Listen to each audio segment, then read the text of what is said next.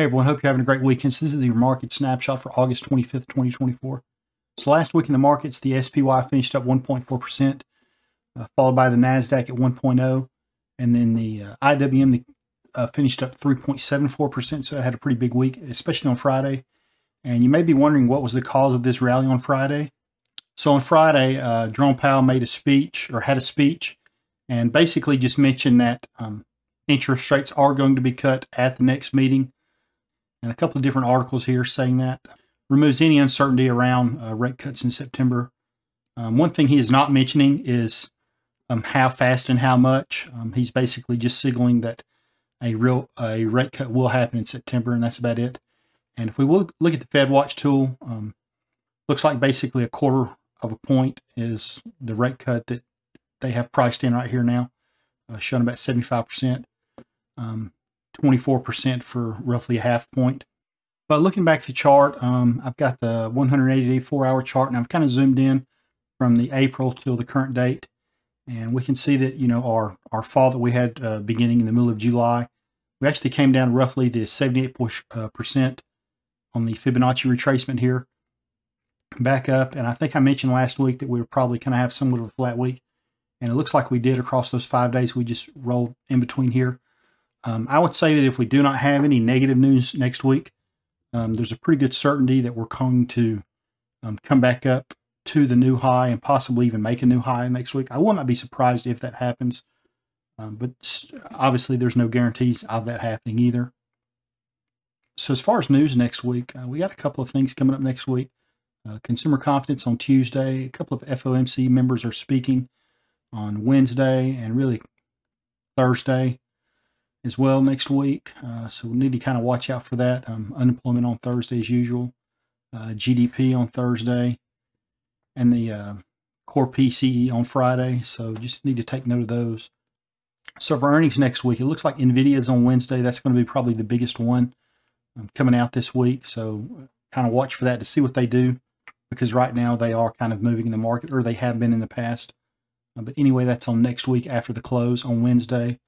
And if you're not familiar, the way I like to trade earnings is I wait for the earnings announcement to hit, and then I wait 7 to 10 days after that earnings announcement. That's normally a good time to sell a cash secured put. Can work well, especially if one of them drops, 5 to 10%. I like to wait a few days to see if they found a low, because oftentimes what you'll see is when they do drop after an earnings announcement, sometimes they'll drop and they'll create a support right there within that first week.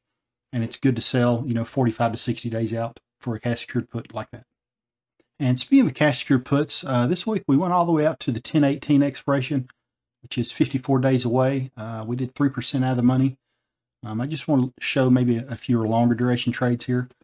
But if you're not familiar, this is just a group of ETFs I've added in here. And then this is what I like to call the weeklies. Same expiration 10/18, but on this one we just went 2% out of the money. But everything is listed in an alphabetical order right here. And this is what I like to call the weeklies. These are the S&P 500 stocks that offer a weekly options expiration. And I'll scroll down here, and what you can do is just pause the video if you see something. But anyway, everything is labeled here, what everything is. The primary things to look at is going to be the put strike right here, the return on capital for the trade. This is the annualized return on capital. We have the strike listed again right here. And we also have the bid and the ask for that actual contract. We have earnings and how many days away that is. And this is actually trading days and not calendar days. So if this says 7 trading days away, or 7 days away, that is 7 trading days, not calendar days. A couple other things we have in here. We have the RSI, and we have the IV percentile here. I have the percent away from the 52-week high and the 52-week low. We have the delta of the cash secured put listed right here. I've got a lot of stuff in here. Yield, so if it pays a dividend, it'll be listed right here.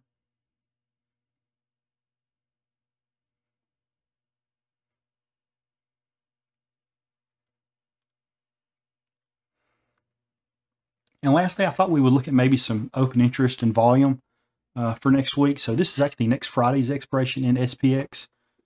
So right now, SPX is at 56.34. Like I said, it's a Sunday right now.